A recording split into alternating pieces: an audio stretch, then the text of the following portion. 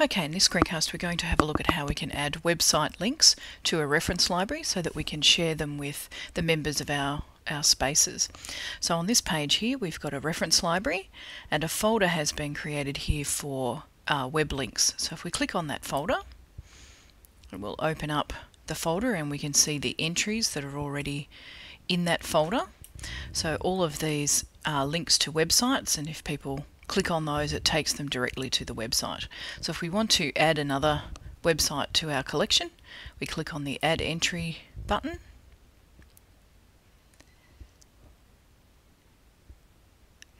and we get a little button here that says Upload a www link. So that's the one we need to click.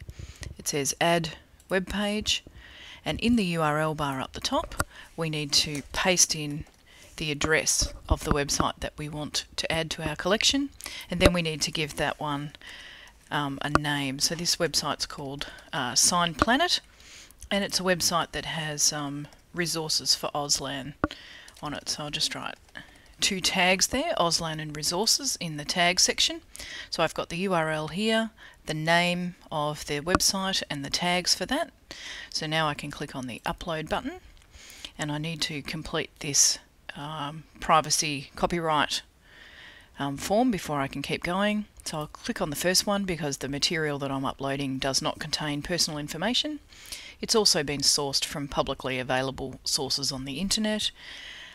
Yes, we're allowed to add that link to the website, so we'll click the Continue button and that web page link will be created. So I'm just waiting here for a little button here that says OK to tell me that the website has been added to the content within Ultranet, and then I can add it to our reference library. So I'll click on OK.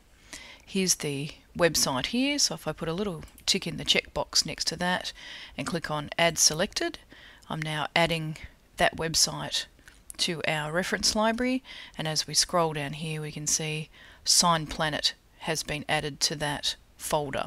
So now I can return to full page and we will see that our web links folder within the reference library, so I scroll down, has now got 8 web links in it for the team to share.